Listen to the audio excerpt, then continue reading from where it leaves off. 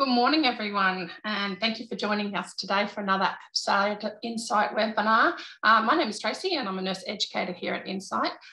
Before we begin, I would like to acknowledge the traditional owners and custodians of the land on which we are presenting today. So for us here, that is the Yagara and Comorbid people in Brisbane. I would like to also pay my respect to elders past, present and emerging. And I'd also like to extend that respect to any Aboriginal or Torres Strait Islander peoples who might be joining us here today. It's my pleasure today to introduce and welcome Professor Nick Lintzeris and Sandra Sunjic from the Drug and Alcohol Service in New South Wales. We are very lucky to have two very accomplished researchers and addiction specialists to discuss their project, which aim to improve the identification and treatment of people with co-occurring mental health and substance use issues, as well as increasing collaboration between clinical teams to ensure better coordination of care for this population. I've been looking forward to this one, and I'm sure you'll all be very interested in this findings. Unfortunately, Sandra's a little unwell today and doesn't have a lot of voice, but she's still here with us and she's going to help with any questions that might arise. So just a quick little bit of housekeeping before we get started. If anyone has any issues viewing the webinar, let us know by using the chat function and we will attempt to assist. Likewise, if you have any questions for our presenters, pop them in the chat and we'll get them answered at the end of the presentation. So over to you, Nick. Yeah, thank you, Tracy, and thanks for the invitation to come and present to the in the Insight Forum. I also just want to acknowledge the traditional owners of the land that I'm in. I'm actually in the I'm on Gadigal land as part of the Eora Nation, which is somewhere around in there somewhere if you'd expand the map. So thank you. We were invited to present on, just trying to get the next slide up. There we go. About some of the work that we've been doing, looking at how we can work more effectively between mental health services and drug and alcohol services. I just want to acknowledge that the funding for this project came from a Mind Gardens grant. And Mind Gardens is a collaboration between University of New South Wales, South East Sydney, Black Dog Institute and Neura. And it aims to provide linkages between clinical services and research groups in the mental health, addictions and neurosciences sphere. So that's where the funding for a lot of the background project work happened. Also just want to acknowledge Sandra Sunjic, who's been the project coordinator for this project, and we wouldn't be here without her. This work is actually, though, has involved lots of people. So, and it's included clinicians, consumers, and academics. Just particularly want to highlight the people in bold there. So Sandra Sunjic, who provided the overarching project management, but the two researchers themselves who've actually done much of this work have been Dr. Kath Foley, who is based at NDARC at UNSW, and Emma Black, who is based at University of Sydney and works with us in at South East Sydney Drug and Alcohol Services. And you can see there's a cast of quite a lot of people there that have been involved in various sort of leadership roles in the project. And this includes, as I said, clinicians, consumers, and academics largely from NDARC and South East Sydney Mental Health and Drug and Alcohol Services. So just some background.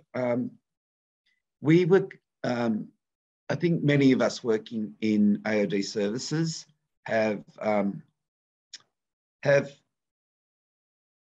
struggled, or at least, tried to address the challenge of working effectively between mental health services and AOD services to address comorbidity.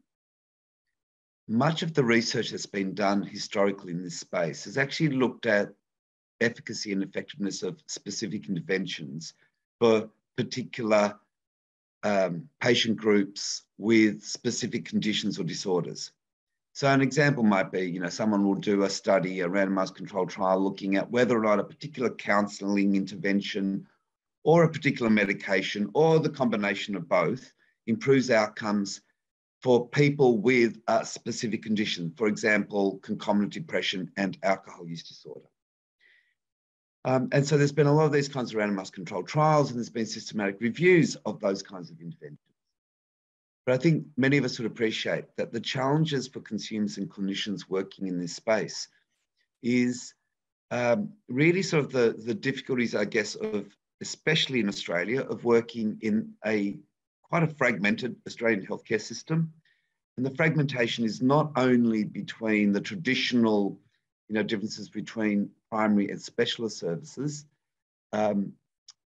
that we see all around the world, but in Australia, you're familiar that we have the community Medicare model and a hospital-funded specialist system, and then we have a lot of community specialist services that are funded through state hospital systems, yet often operate in the community. So we have this very unusual sort of split in Australia between state and federal funding.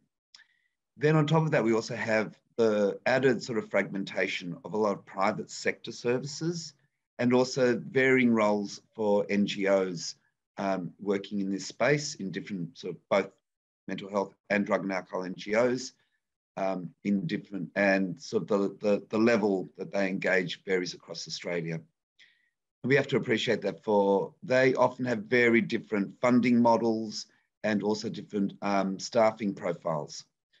So the kinds of staffing that you might see in a specialist hospital-based system is not what you necessarily see in primary care or in NGOs.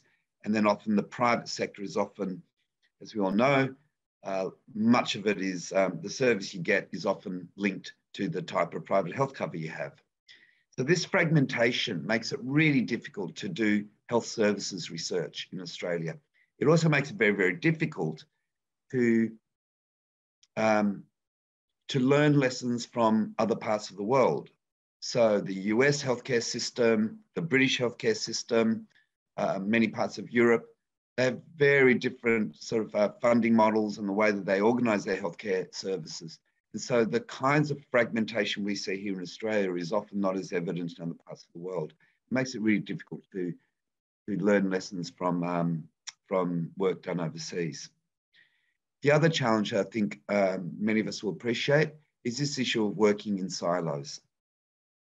Now, this varies across Australia. How mental health and drug and alcohol services are organised varies from state to state, and indeed from service to service. So in some organisations, mental health and drug and alcohol may be come under one governance structure, but that doesn't necessarily mean that they work effectively together. So this silo approach has been something that's, I think most of us would appreciate, has made it more difficult to work together.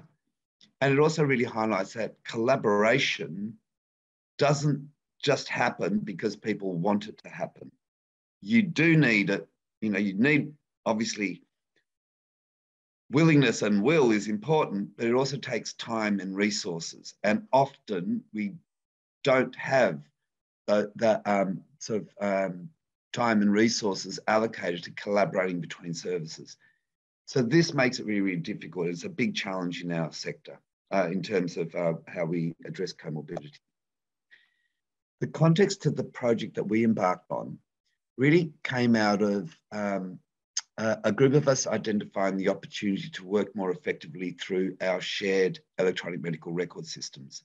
So in New South Wales, back in 2013, 2014, all state-run New South Wales health services, so this is in the districts, so we call them local health districts. I know other parts of Australia call them local health networks, but all mental health and AOD services transitioned over to the same electronic medical record system. We call that CHOC EMR. So the fact that we were all in the same medical record system meant that we could actually see, for the very first time, we could actually see each other's clinical notes. And so we started thinking, okay, once we can see each other's clinical notes, that will automatically mean we'll get better communication, better collaboration between services and between sectors.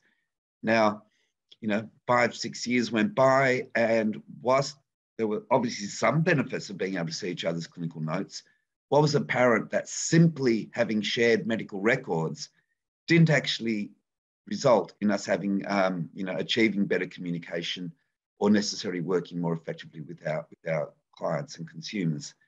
So that led us to seeking some funding from Mind Gardens to look at the possibility about how we could use the shared electronic medical record system as a platform to improve integrated care between the two service systems. So when we first started the project, it very much was with a lens of how can we make our EMR work more effectively. Now, the objectives then was that when we started the project, it was to look at then how we would design a comorbidity package that was built into our medical record systems. And so the idea is that we would have, electronic, that there will be indicators and dashboards and processes and alerts and things that go bing and all that kind of stuff in our medical record systems.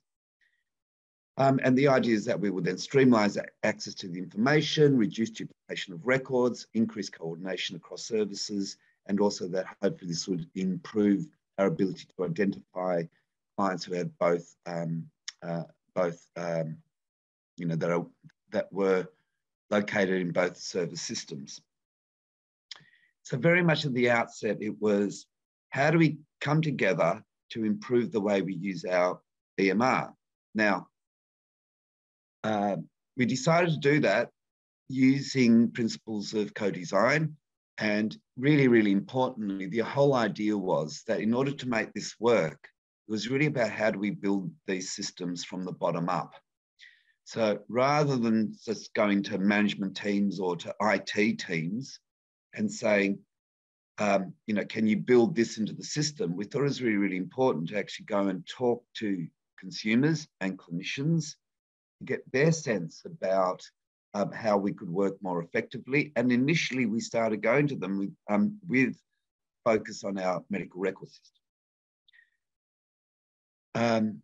And over the course of the project, we kind of identified that actually that was too narrow a focus, and we actually had to think far more broadly.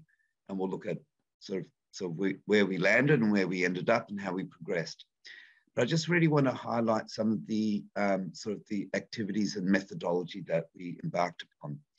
Now, there's a lot of work has been done in recent years about co-design, and co-design is also used. There's sort of starting to sort of be, people are drilling down in sort of identifying there are different types of co-design as well. That co-design is a broad umbrella within which there's lots of ways of doing co-design activities.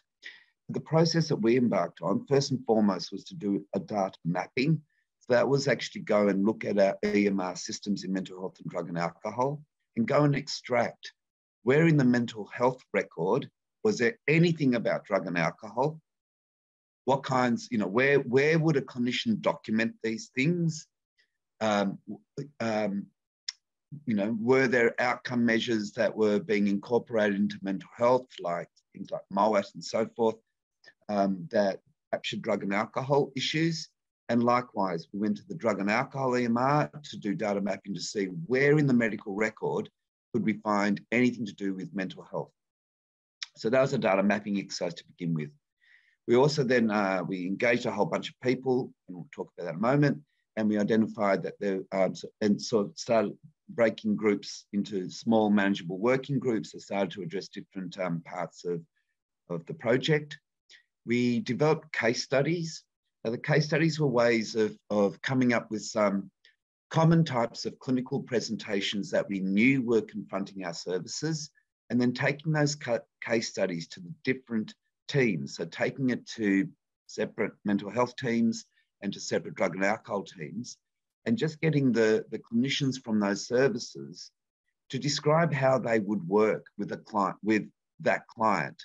And then we were able to look at, well, how did the mental health teams say that they would work with that client? How did the drug and alcohol team say that they would work with the same kind of clinical presentation? To see whether or not there was sort of different approaches, different orientations, were they familiar with each other's resources and services and so forth. So that was a really useful exercise to sort of get a sense of how the different clinical teams approach working with clients with the same kind of presentation. We also did journey mapping, and that was that idea of, well, how does a client travel through each of the different systems? So if a client presented to mental health or to drug and alcohol, or presented to, say, primary care or to ED, how would that client sort of work their way through the system? What are the intake, the assessment? At what point in time would there be collaboration with the other service system? What is being communicated with primary care, with GPs, and so forth? We also do a lot of focus groups to bring in clinicians and consumers from different teams together to start to sort of be able to explore some of the things that were coming up through the journey mapping and the case studies, and to get people to expand on some of the work that they were doing. And then ultimately we took all of this to some design thinking labs. And the design thinking labs are those sort of thing that, also known as, co-design laboratories, where you get facilitators to come in and then work with large groups of clinicians, consumers from both teams. We also had, well, you can see there on the right, the kinds of people that were engaged in this process. And it was really, really important that we engaged people from both mental health and drug and alcohol. And you can see we had people there with lived experience. We're fortunate that both mental health and drug and alcohol services in South East Sydney employ peer or consumer workers. Whilst that's fairly common in mental health services, it's not common necessarily in drug and alcohol services, but this is something that in South East Sydney, we've actually had employed consumer workers now almost for a decade, and we see them as an essential component of our workforce. We also had lots of clinicians from both teams, from both services. And when I say from both services, within mental health, we identified there were three clinical mental health teams, one from sort of acute sort of inpatient services, one from a community mental health team, and one also from the rehabilitation team. So that was a longer stay unit. Within drug and alcohol, we also worked with opiate treatment programs and also ambulatory care teams that do a lot of outpatient counselling and outpatient withdrawal and relapse prevention. So those are the two key teams. We also engaged a lot of our consultation liaison workforce, both mental health and drug and alcohol. It was important to have our health information managers and data specialists and researchers from both services, managers, so both middle management and senior management. So you can see that this was a really inclusive, an attempt to make sure that all the people that had sort of skin in the game were actually part of the process. And that, I think, was one of the really important things in the whole project. But when we started sort of looking at the questions about how can we improve care for people that have both concurrent mental health and substance use issues, a number of things just kept coming up. And it was clear that a focus on electronic information systems was important, but by no means was that going to be adequate to address these broader issues. And a lot of this really comes out of, 20, 30, 40 years of siloed workforces and siloed health systems. So consistent with some of the comorbidity guidelines that we have in New South Wales, and this is also mirrored in the national comorbidity guidelines. So, there's nothing ever, there's been a lot of discussion in New South Wales. Do we need to rewrite the comorbidity guidelines? And there's nothing wrong with the guidelines that were written back in 2009. It's not that the guidelines were wrong, it's just that they were never implemented. And there's, we see this a lot, don't we, in health systems. Someone bangs out some guidelines, a box gets ticked, yep, we've got the guidelines, but then very little follow through in actually implementing systems that actually allow services to follow the guidelines. Anyway, so it was possible to sort of identify, there were 6 broad themes that kept coming up, and a lot of the work, we were able to sort of identify that many of the issues and many of the potential solutions could be clustered across these 6 themes. One was workforce and governance, clinical pathways, how we provide clinical care, our information systems, issues around lived experience and expertise, and a really important thing about team connections. How do we try to address some of the siloing of our workforces? So throughout all that process of talking to clinicians, talking to consumers, focus groups, data mapping, journey mapping, and the design lab, what came out of that was lots of ideas, like too many ideas in many respects. I mean, this is really, really encouraging. It's not as though our workforce and our consumers didn't know what to do. There was plenty of ideas of what, could be done to improve the system, which was really, really encouraging, but also a little bit daunting about, well, what were we going to do with those 120 ideas? But we were able to actually sort of turn those into sort of about 50 ideas that thematically there's a lot of sort of duplication or subtle variation on those. So those 120 were then sort of distilled down to 50, which we then did a little bit more work. And this is a lot of the great work done by Emma Black and Kath Foley. They were then able to distill it down to sort of 35 key ideas that we were able to then align those with each of the 6 domains. I'll show you those domains in a moment, the kinds of ideas that were being generated. From which we then went through a ranking process, a process whereby we went then to our senior sort of drug and alcohol and senior mental health management teams, and also to our lived experience group, so our consumer workers, peer workers, and people with lived experience. And we got each of those 3 groups, mental health, drug and alcohol, and people with lived experience, to then go and rank those 35 ideas to identify what were, so each group got to rank what would be the key things that they would want to see move forward. And then we were able to bring the rankings of those from those 3 different groups together to come up with what we currently have is a top 10 sort of top 10 ideas or solutions that we propose to look at how we move forward with, from which we will develop a work plan, and we'll look at that in a moment. So what were the 35 ideas? So on a page, you can see here across those sort of domains, a range of kinds of ideas, and these slides will go out, so don't fret or worry about you haven't got time to read them all. Actually, in order to do the ranking systems, we also had to provide a little bit more information about what each of these ideas were so that people could understand what we meant. So there's a little bit sort of more information there. And so these are the kinds of issues that came up in the governance and workforce. There's a whole range of issues there. One of the key things there was, and we were reading this a lot from clinicians, about we actually need much better clarity from senior management about what is it that we are expected to do and what's realistic.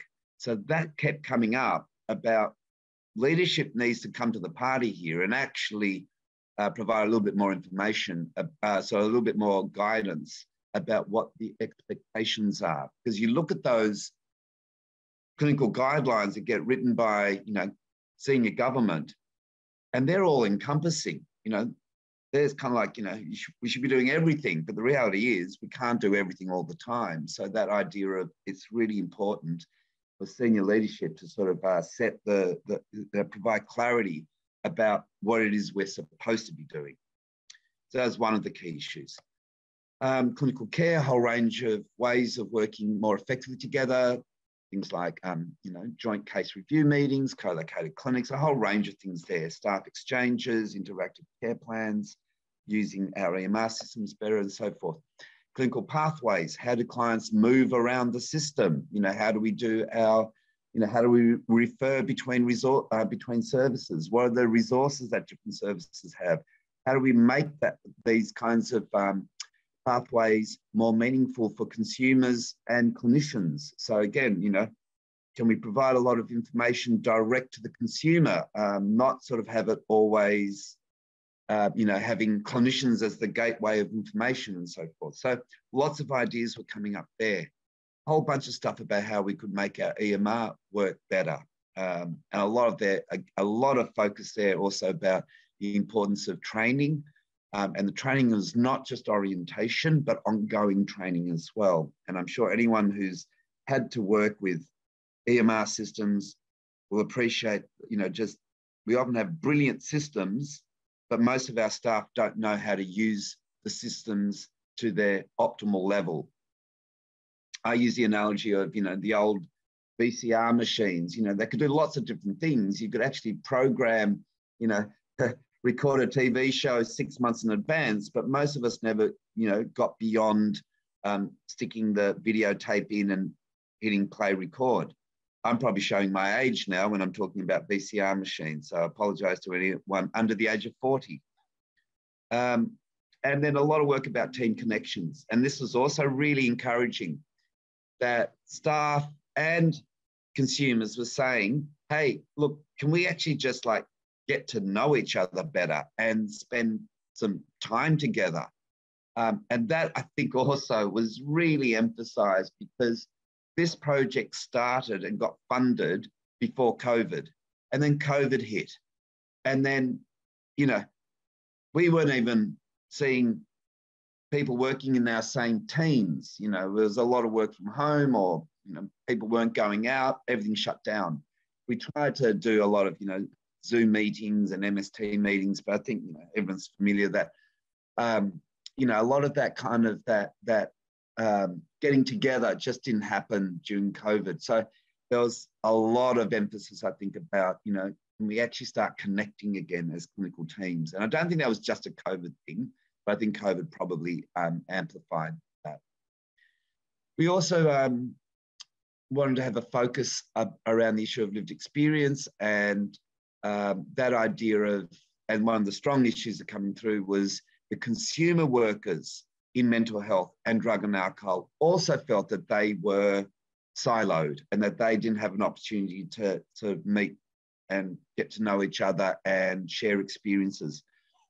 And they were the ones who were probably most vocal on the issue that, the silos are actually probably one of the biggest problems in accessing care.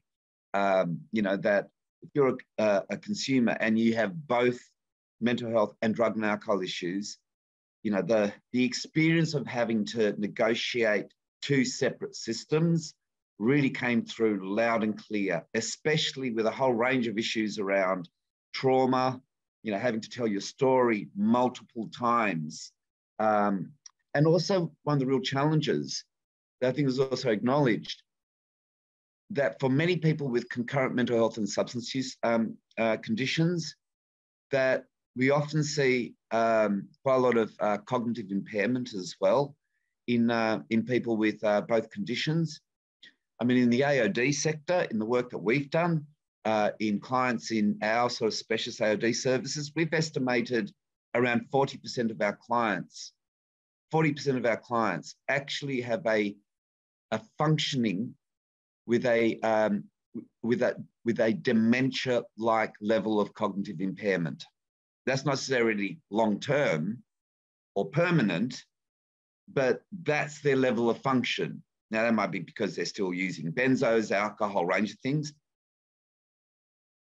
But either way, if we know that over a third of our clients have got significant cognitive impairment, that a lot of the ways that the things we expect our clients to do just doesn't make much sense. You've got to be at that appointment at 9 a.m. and then you've got to be somewhere else at 11. It just starts getting really complicated.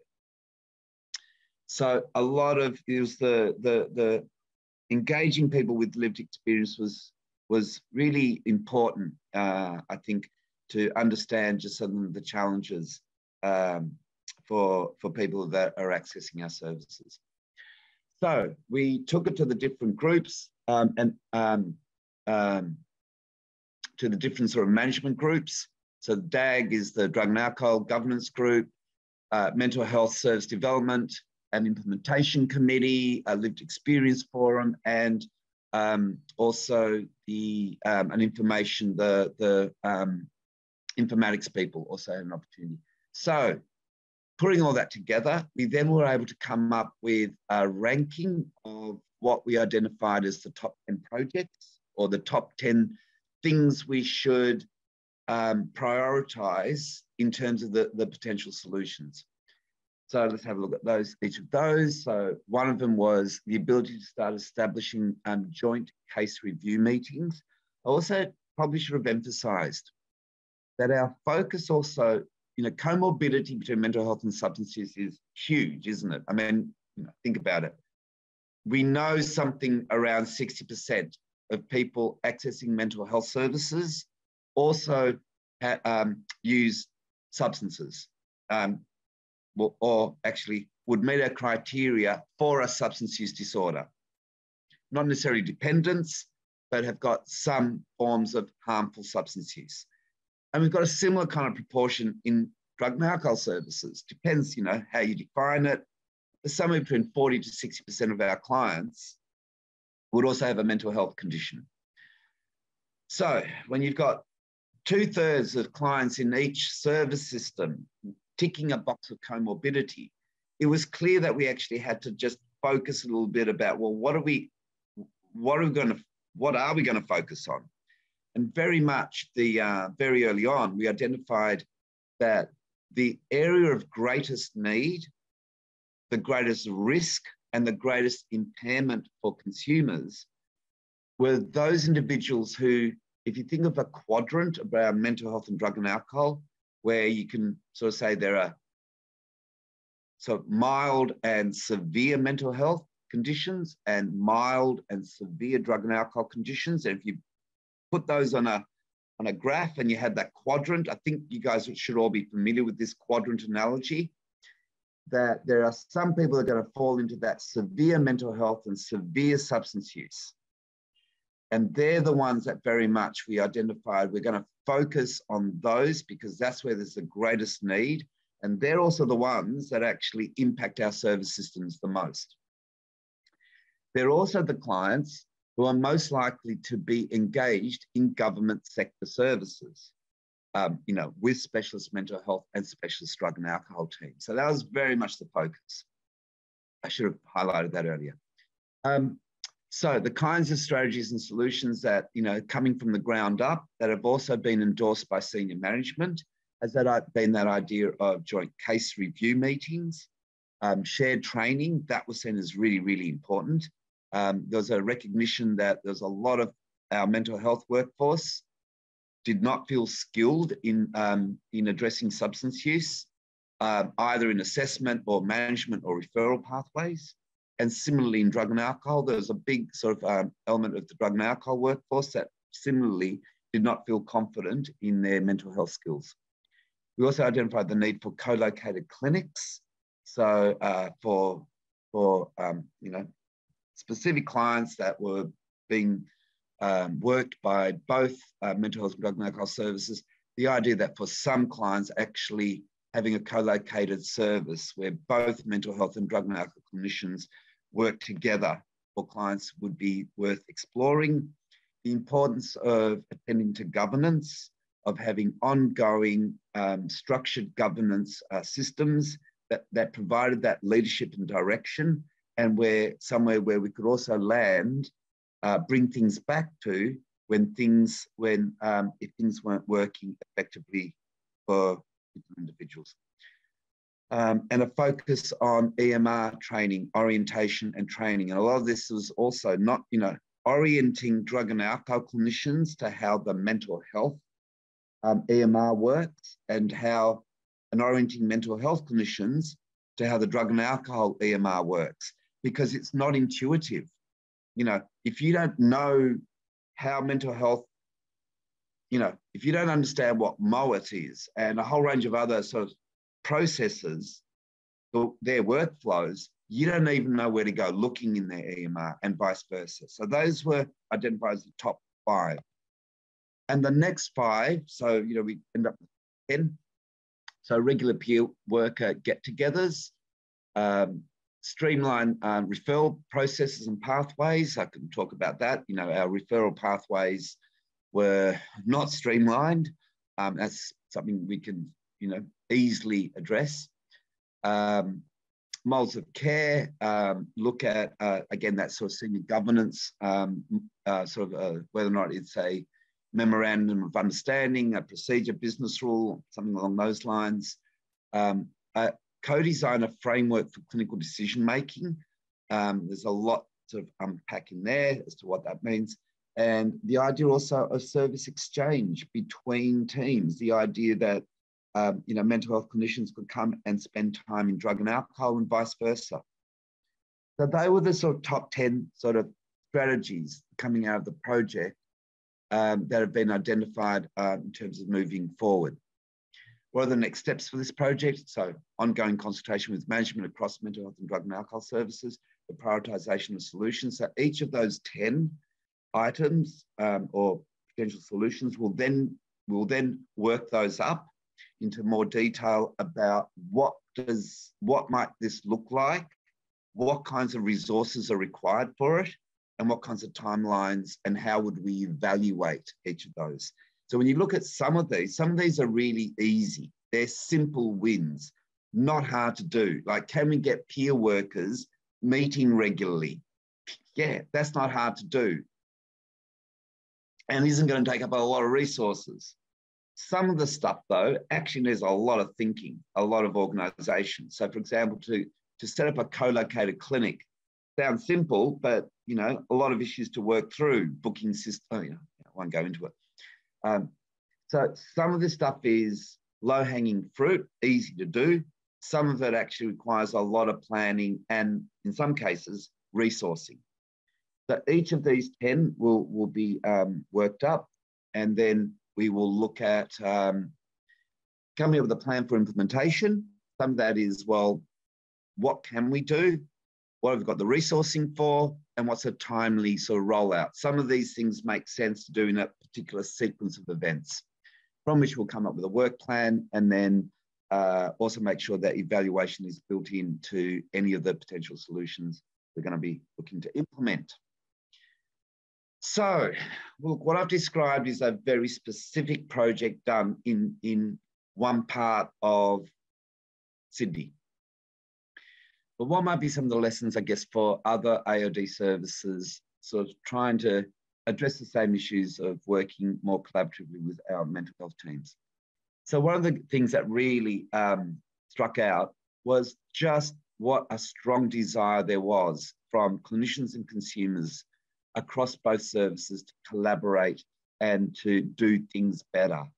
Like, that was one of the really encouraging and really positive things that came out of it. And linked to that was the bottom-up approach that, if you were, if you're an observer and you looked at the siloing between mental health and drug and alcohol that has sort of existed over a long period of time, if you'd landed from overseas and you sort of turned up and thought, guys, you're not, like, do you guys hate each other or something? Like, what's wrong? Why are our service systems so not connected? At least in New South Wales. I'm not sure look, maybe in Queensland they're better, but here in New South Wales, our service systems have not been connected for a long time. And you could be sort of, you know, you could assume, well, maybe people don't want to work together, or maybe there isn't a sense that there's a problem here. But no, that wasn't the case at all. Strong signals coming from the clinicians and the consumers. We want to do this better and we want to work better together. So that was really positive. But also what struck us was that these organizational silos that have sort of developed this inertia now for many, many decades, that we actually needed a very structured process of a specific research project that had timelines and, importantly, had resources, was really, really, really important, because it was kind of like the catalyst to allow us to overcome that inertia. The importance of building things from the ground up, and the importance of having strong leadership from the top down. And I think that also was really, really important. We, you know, hard for senior management to ignore what consumers and clinicians are saying, but also important for consumers and clinicians to know that the things that they're going to be coming up with will, and you know, will have the ear and hopefully the support of senior management. So, you know, I think it was really, really important. This was a combination of bottom up, but also recognizing the importance of engaging people at the top as well. And the other key learning, which I think many of us already knew, but it really got amplified, just how important involving consumers and consumer workers in the journey was. And I would go a step further, the importance of actually having paid consumer workers on this journey, because that meant that we actually were able to have a group of consumers that started the project at the beginning, and were able to see the whole project through, and not just using like a, you know, like a consumer advisory group where you bring people in for one session, ask their thoughts, and then you never see them again. And 6 months later, you get a different group of consumers. So the importance of actually building that into the project with continuity, I think, was also really important. And another thing that, you know, I'm the director of Drug and Alcohol Services at South East Sydney. Whilst mental health comorbidity is clearly one of our priorities, it's not the only comorbidity. You know, we have to address things like, how do we work better? When I say comorbidity, it's not the only service system we need to work better with. We need to work better with ED. We need to work better with primary care. We need to work better with pain services, with BBV services, with aged care services, with youth services. AOD issues span the healthcare system. And we're never going to do this well if we stay, you know, in our little silos. We've got to get better at how do we work more effectively with other parts of health systems. And for me, one of the, you know, the idea that the method that we applied here, and a lot of the learnings or the lessons coming out of this, for me was really, really instructive about, you know, is this sort of a template on how we may start to work more effectively with other parts of the service systems? Because many of the issues that come up, those sort of 6 domains, you could actually apply those for any area of, you know, where you want to get different parts of healthcare services working together, when you look at those kinds of six issues. So there's some of the, I guess, some of the key lessons for us moving forward. Our project hasn't finished. So, you know, we're giving you a sort of a snapshot of where we've come from, how we approached, and some of the lessons learned. It is by no means the only project going on trying to address mental health and substance use comorbidity. There's a lot of work in different parts of Australia. There's a lot of work different parts of New South Wales looking at different models of doing this kind of work. But as far as I know, this is probably the project which is sort of focused much more on this co-design approach of sort of bottom up and getting consumers and service providers from both teams to sort of design the models from the beginning. And I think that's it. Yep, that's the end of the slideshow. And hopefully we've got, we've got about 15 minutes or so. Excellent. Yeah, you did very well. Thank you very much, Nick, for such an interesting presentation. And I think we can all appreciate the challenges of effectively managing treatment for those with those concurrent mental health and drug and alcohol issues, and also implementing those guidelines that we already have in place. It's such an important area, and this cohort is needing so much support. And obviously your work has identified so many of those challenges for the clinicians and the consumers. Do have a couple of questions for you. We have been asked, is there risks of unnecessary mental health involvement for people who may only have a primary substance use issue, and how will that be addressed? I sort of got the impression from you that you're identifying the co-occurrence of these issues before the teams are involved. Would that be correct? So, yeah, look, there is so much comorbidity, isn't there? And that idea of, the drinker who comes to AOD services who is alcohol dependent and they've got some depression and some anxiety. But they've never had a major effective, disorder diagnosis. It's not as, these are not necessarily someone who, has had, major depression or bipolar, those kinds of severe conditions, but they present to services and they're clearly have features of depression and or anxiety. And this is a very common presentation. So this is what we meant by, we really want to focus on those quadrants. If I sort of like, if you have mental health on one end, drug and alcohol, so that patient, I would say, is severe substance use, but mild mental health. So they would exist in that bottom sort of, quadrant. There will be other people in, say, mental health services, say, the schizophrenic patient who also uses some cannabis. It's not severe substance use, but it's a severe mental health condition.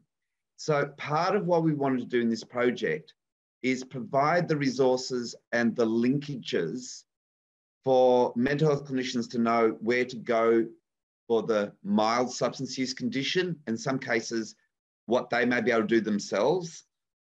And now increasingly, there's a lot of really great, fantastic online services where you don't necessarily have to refer someone to a drug and alcohol service to get some harm reduction advice on safer cannabis use.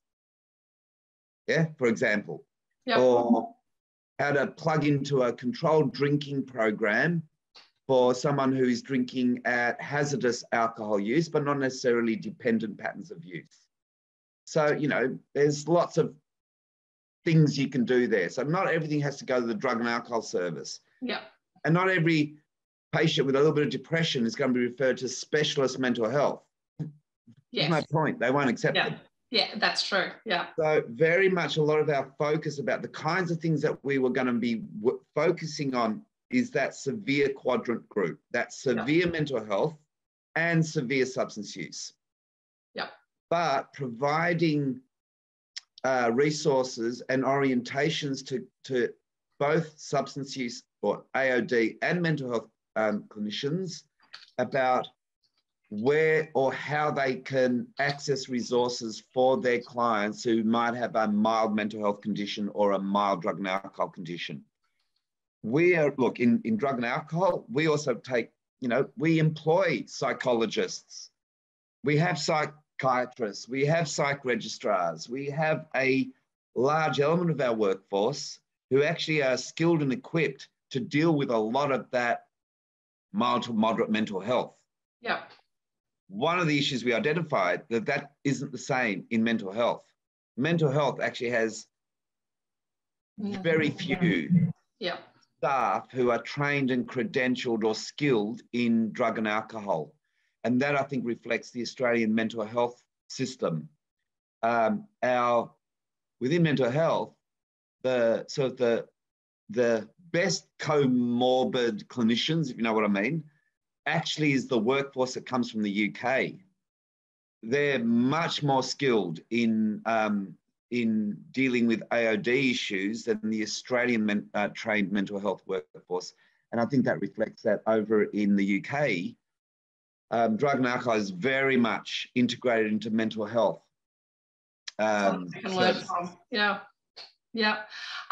So somebody else is asking, did you come across sort of the attitudinal issues identified between the mental health and AOD clinicians? I know in my experience, you know, we do get sometimes a bit of a barrier in the AOD sector about including mental health, and we definitely do see that with the mental health, including AOD. Was that sort of shown in your research too? No, quite the opposite, actually. Okay. And that was that thing about you know, the willingness to work together. However, let's be clear. Who are we talking to? We are talking to a specialist mental health system and a specialist drug and alcohol system. Yep. Service. So these are services that, you know, lots of doctors, lots of nurses, lots of psychologists, lots of social workers who, you know, most of us have been trained to, you know, at least sort of know that comorbidity is there and it is part of our job to do this stuff. Yeah. Those issues around, oh, no, that patient's got mental health, we don't do that. That is something we see much more in our NGO service system that probably reflects their workforce, you know, where it's you know, they don't necessarily have the same workforce and they don't necessarily have the resources to be working with people with severe comorbidity. You know, a lot of NGO rehabs, for example, well, we won't admit a patient who has to be on quetiapine. Well, no, we can't do that. You know, so those kinds of sort of, is that attitudinal? It's not just attitudinal. I think a lot of it's just historical. Yeah. Mental health doesn't do drug and alcohol, and drug and alcohol doesn't do mental health. We did not experience that. We were worried we might experience some of that sequential thinking that is kind of common. Well, I've experienced it in mental health a lot, where you refer a patient to mental health and they'll say, well, we'll treat their depression once they stop drinking. Yeah. So once they stop drinking for 6 months, yeah, then refer them. You know, that sort of sequential stuff. Yeah, and that's what we see. When all the evidence is telling us that's nonsense. Yeah, so we've actually got a lot of people actually have commented saying that that's what they're seeing, that there is this issue of working together rather than instead of that sequentially. Yeah, we've probably only got time for one more question. We've got, considering the over-representation of the CALD and Indigenous clients and consumers in the service, this lady was curious about what cultural representation was included in the initial group. So this project was done in Southeast Sydney, the whitest part of Sydney. I shouldn't say that. There's also the Shire. That's pretty, that's also in cold denial. But no, it's fair to say that in Southeast Sydney where this was done, and this was done in the northern part of Southeast Sydney. So this is around, I don't know if people know Sydney, Randwick, Maroubra, Botany areas, inner city, you know, King's Cross, Darlinghurst, and then the rich suburbs of, you know, Wallara, Rose Bay, those kinds of places. So there are pockets of social disadvantage, but there's not a lot of, and also quite a large Aboriginal community. So La Perouse, which was, you know, ground zero, and where there is a strong Aboriginal community there, that was in with this catchment. We also did try as much as possible to have our Aboriginal workers engaged. In drug and alcohol at the time, there was some workforce issues. I think in mental health we did, though, have our Aboriginal health workers involved in the project. It's fair to say, though, that I think cold representation was not a prominent feature. And I agree that's a problem. Okay. Yeah, that's great. We're pretty much at the end of our time there. So I want to say thank you very much again to both of you. That was really, really interesting. And I think people are going to take a lot away from that. It's certainly sparking a fair bit of chat here in the little chat boxes there. But we do have to wrap it up, I'm sorry. So thank you again.